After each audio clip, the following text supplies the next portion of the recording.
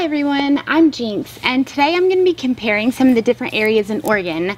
I am constantly getting messages from people who want to move to the state, but they're not sure which area would best suit them, and they're just looking for general information on weather and housing and stuff. So I figured that I would make a video about it, even though I'm definitely no Oregon expert, but I will try my best to compare these areas to the best of my abilities.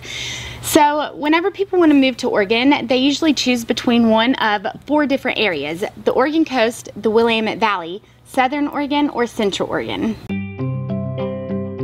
The Oregon coast is beautiful, rugged, and not very populated.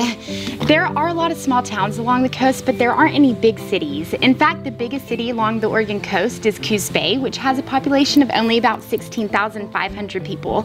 So the coast is perfect for people who want to live a somewhat quiet lifestyle. But because the towns along the coast are so small, there's not that many job opportunities for people, though the housing can be kind of cheap compared to the rest of Oregon. I've seen 2-bedroom rentals for as low as $900 a month and houses for sale for around $150,000. And I'm just saying this based off of my experience of browsing through Craigslist and Zillow, which I often do for fun, but housing can also be expensive along the coast. It really just depends on what you're looking for and what area you're looking in. For example, housing near Cannon Beach is a lot more expensive than housing in Coos Bay. And the weather along the coast stays pretty mild all year long. It gets a lot of fog, cool breezes, and drizzly rain during winter, but it doesn't get too cold, and the summers don't get too hot. I would say on average the temperatures range from about the 40s and 50s during the winter to about the 70s during summer, sometimes 80s. And unlike the East Coast, there are no hurricanes here, but this is the Pacific Ring of Fire, so there are earthquakes which can cause tsunamis, so just something to keep in mind. I always thought it was pronounced Willamette Valley, but it's actually pronounced Willamette Valley. And this valley runs all the way from Portland through Salem and down to Eugene. So pretty much the top half of Interstate 5. This valley actually gets some of the most rain in the entire state, and because it's the most populated part of the state, it's what gives Oregon its rainy reputation. But the farther south you go, the shorter the rain season. So Portland gets more rain and Eugene gets less. Each of the major cities in the Willamette Valley have a lot of opportunities, from jobs to medical facilities to social and community gatherings. But each of the cities has its own vibe. Eugene is a laid-back, hippie college city. Salem is home to all the government facilities, and Portland is a big, weird hipster city. For those of you who want to live near all the city stuff, but you don't actually want to live in the city, there are a lot of cute little towns on the outskirts like Cottage Grove, Cave Junction, Corvallis, Albany, just to name a few. Housing in this part of the state is on average the cheapest in Salem and the most expensive in Portland, with Eugene being right in the middle.